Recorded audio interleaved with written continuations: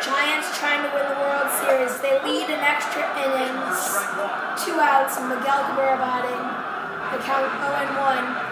4-3. Romo trying to win the 2012 World Series, which will make the Giants have won 2 of the last 3 World Series. We are in Detroit. Potential winning run at the plate. Getting Bruce and then rolling. Trying to wrap up the World Series, the 0-1. 1-1 strike. Romo said after that he'll never forget what it was like to allow his teammates to celebrate. Moving on to the NLCS. Well, now he has a chance to save this game and win the World Series. 1-1. 1 strike away.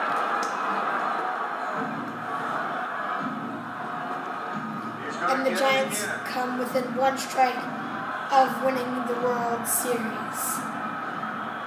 This is crazy. Tigers down to their final strike. Tigers on their final strike if we have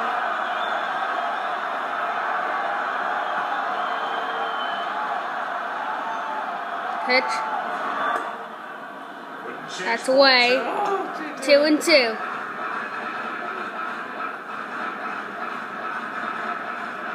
Fielder on deck, but all eyes on Cabrera.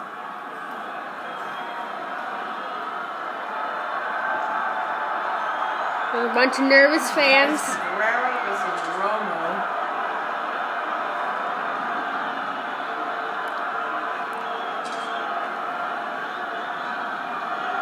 Is it over?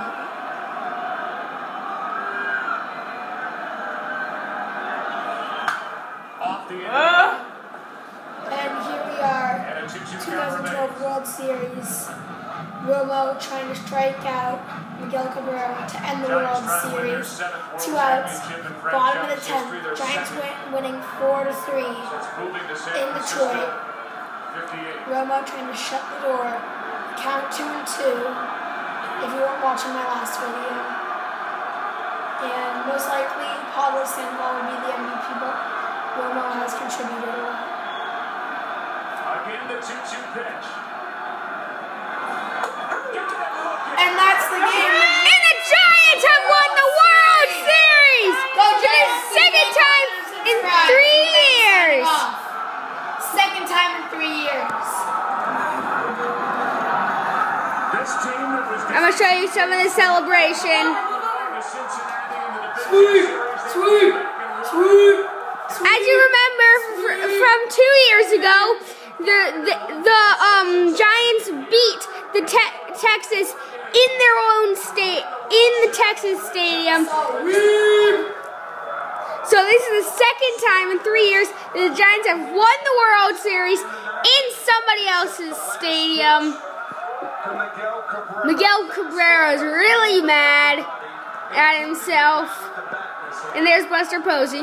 Buster Posey with a 2-run shot in this game. Brooks Bochy has won his. I'll get back to you with the little like the post game wrap up.